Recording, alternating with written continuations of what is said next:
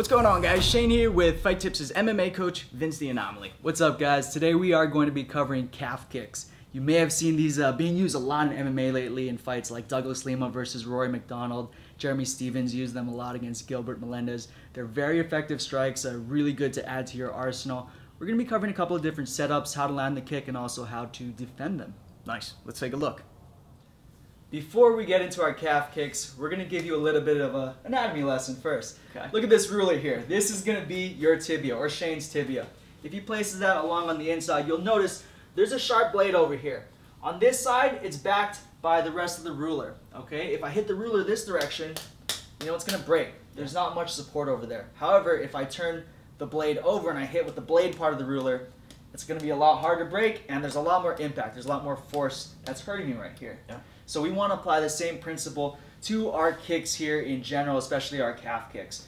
When I'm attacking Shane, I don't want to attack him straight on and kick shin to shin like that. That's really going to hurt. I want to kick on the outside where I'm hitting him on the weak part of his shin, on the weak part of his legs. And I'm also going to be attacking with that sharp blade. So I'm coming across, same like I would any other kick, and I'm making sure I turn that over so I'm hitting with the blade. I'm not hitting with the flat part of my shin. I know most of you guys have seen that Anderson Silva, Chris Weidman, the second fight, that nasty leg break. Yeah. You know, it really happened because Anderson was just slapping these kicks in and he wasn't really turning them over. So he hit Weidman's knee with this part of the ruler instead of this part, and that's why it snapped so easily.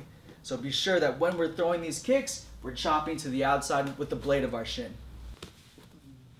When I land this calf kick, I'm going to be attacking this part of the calf. I can hit the outside or this part of the shin, and I'm going to be taking a little side step and coming around and kicking through, okay? So one thing I like to do to set that up is I'm going to throw a hook on Shane. At the same time, I'm going to shuffle my feet out and whip my leg around so I have a nice angle and I can hit that part of the shin. So let's see it a few times.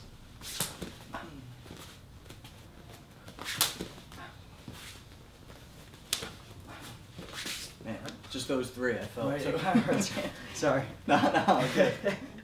Another reason why this calf kick is so effective is we're attacking this meaty part of the leg that actually isn't so meaty compared to up here.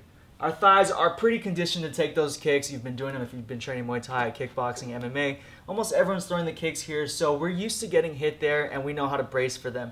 However, when we're getting hit right here on this outside of our leg, it's not fun and the leg's just not conditioned. So it's going to hurt a lot faster and your kicks are going to be a lot more effective if you're looking to actually damage your opponent and you want to slow him down during the fight. This is definitely an area where I'm going to want to attack.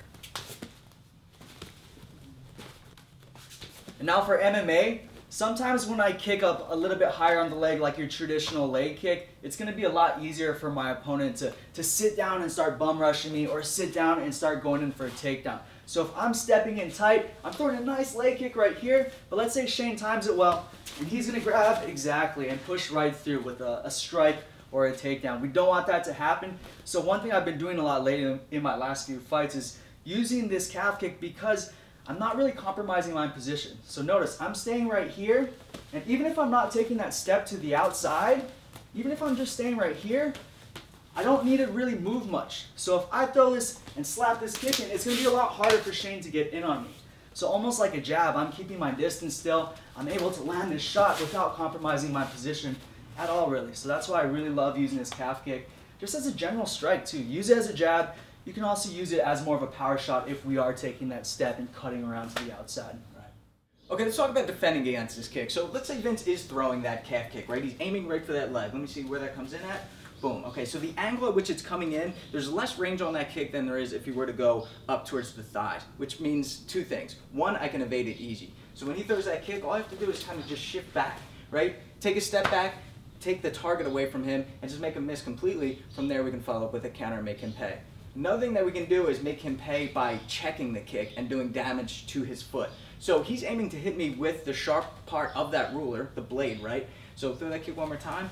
If I just take my foot back a little bit and turn it out on that 45 degrees, I don't even have to lift my leg up high. In fact, I want to keep it low because the top part of my shin, the tibial tuberosity, is going to do more damage to his foot. There's a bunch of small bones in his foot. So when he throws that kick, if I turn it out, boom, and he makes contact with his foot on my shin, my one large bone is going to do more damage to his small bones.